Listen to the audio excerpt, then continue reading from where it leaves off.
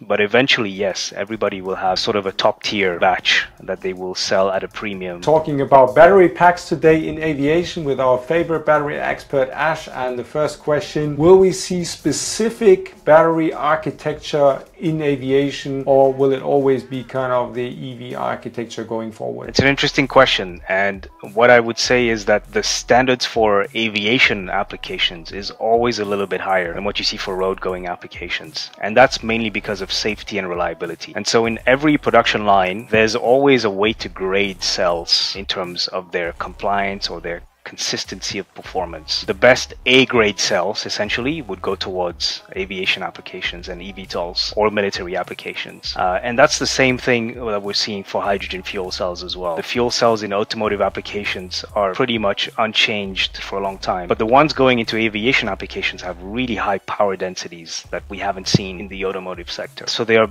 essentially built to a higher standard. The structural design of the pack will be very custom made to the eVTOL application, but they will essentially get the cream of the batch, the best of the production line for these cells. And Ash, I mean, that reminds me of the 90s when we got our first custom homemade computer, where we bought the chips, basically the CPU, the central processing unit, so your Intel, and you had the 486, and you could buy it with 33 megahertz or 66 or even 90, I think was the highest. Basically, Intel would have one production batch, and then they would see what the quality is, but the number of transistors, that was all more or less the same. Exactly, that's what you see today. AMD does it, for example. A lot of AMD processing lines have 8 cores to begin with, so the best of the batch are branded as Ryzen 7 or Ryzen 9, and then those that have some defects get branded as a 6-core or a 4-core processor. So the same thing will happen with battery manufacturing supply chains. So Ash, quick follow-up question on that one regarding secondary markets for batteries. We were of course talking about that segmentation where if you have a small defect in the battery, it will result in a lower quality product, exactly like we see in computer chips currently. But will there also be a secondary market where you can get significantly higher quality batteries if you're willing to overpay for that? For example, for a Joby application like we were just talking about. Yes, and I think this secondary market already exists, and it's been happening underground for a long time for military and medical applications actually. There are some big manufacturers out there that have specific product lines or business lines for these secondary markets. The newer manufacturers that are building facilities very fast, like Northvolt or Freya, for example, I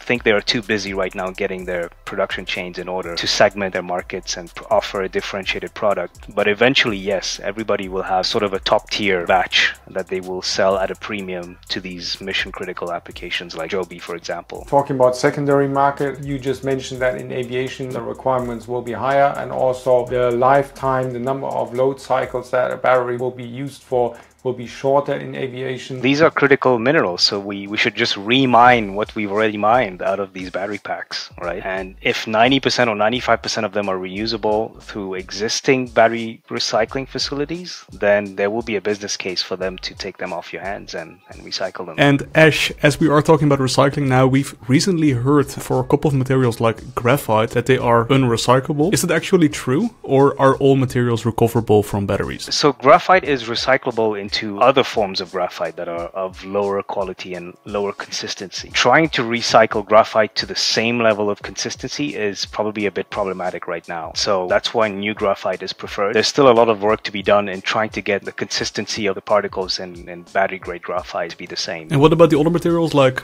lithium, nickel? Are those all easily recyclable, or is that also a challenge we'll have to solve over the next couple of decades? No, these are easily recyclable. A lot of them are done through chemical processes, which means that the moment you turn it into a compound, you attach it to another chemical, you're resetting the material back to its pure molecule. So that's not an issue. Alright, I guess that's a very clear future where we'll recycle batteries that come from a high demand application like an eVTOL for example, electric vehicles and battery storage. And then at the end of the life cycle of a battery, hopefully we'll have good recycling technologies in place to recover those materials like you just described, Ash. Yeah, I hope so. There should be as much as possible a circular ecosystem built around all these high demand industries for batteries.